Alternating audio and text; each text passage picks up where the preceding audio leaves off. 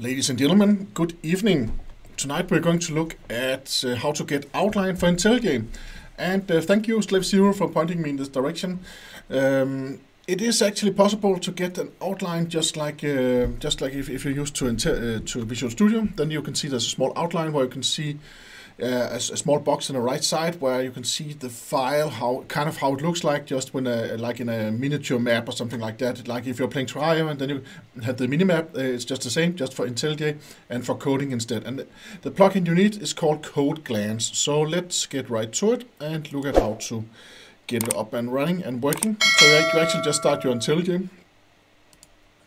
You just start your Intellij and then you go to plugins, and if your plugin Code Glance it's not installed by default, so then you search for, you press the marketplace right here, and then you type in Code Glance. There's a one and a number two.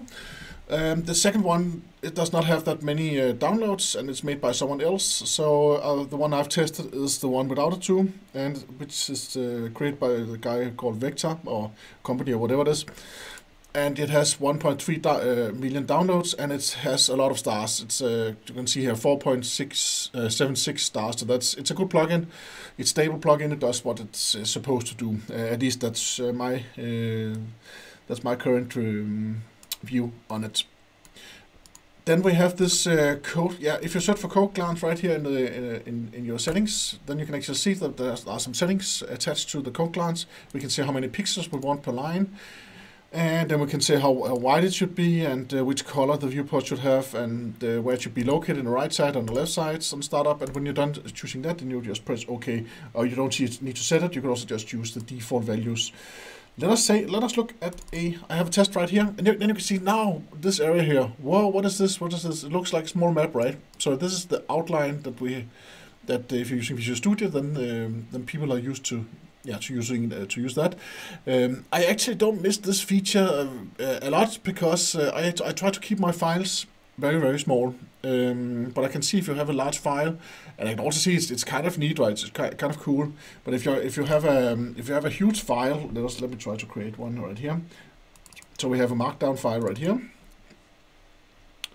So this is a markdown file, and let us just try to increase the size of it. I'll just copy paste all of it.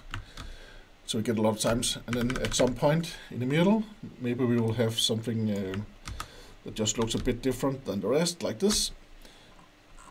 So that means that when I look at the outline and I want to see where, the part that is a bit different from the rest, then I can actually see it because I can see the pixels are there's enough pixels so I can actually see that here's a different pattern than usual, and then I can go down to that area in my code.